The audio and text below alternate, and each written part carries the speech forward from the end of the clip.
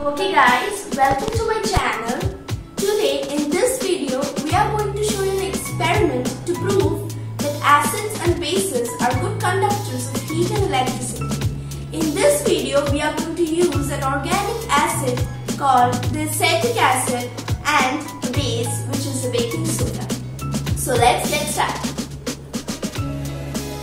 For the experiment, we will be needing an organic acid, which is the acetic acid or the vinegar, extra wire, some LED bulbs, a cell, some baking soda, and water for the dilution. So let's get started for the experiment. Now we are going to add some vinegar.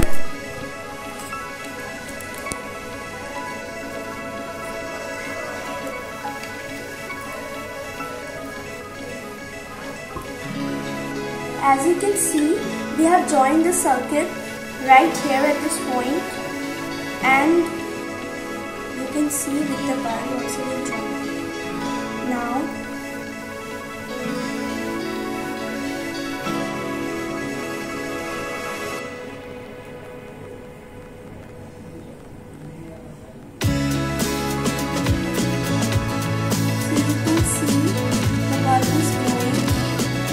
since it is not a strong acid, therefore the light of the bulb is split and you can see that.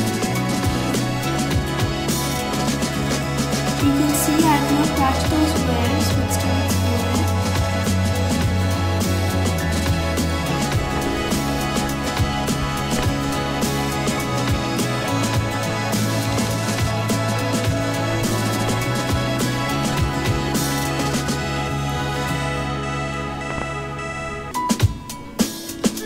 The baking soda experiment.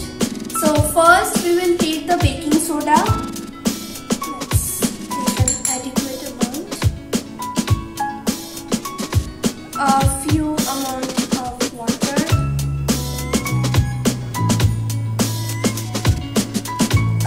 Mix it.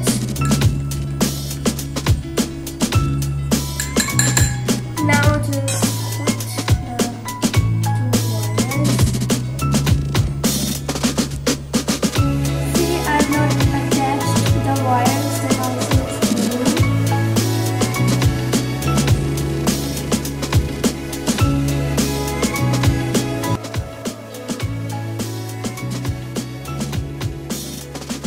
why do acids and bases conduct electricity?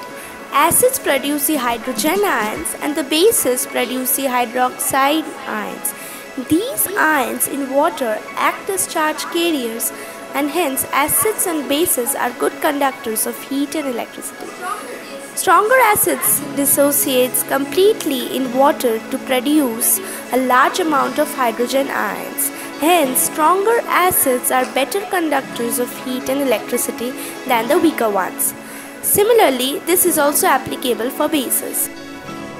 So guys, this was our video. If you liked it, then hit the like option and share this video with your friends, families, neighbors, etc.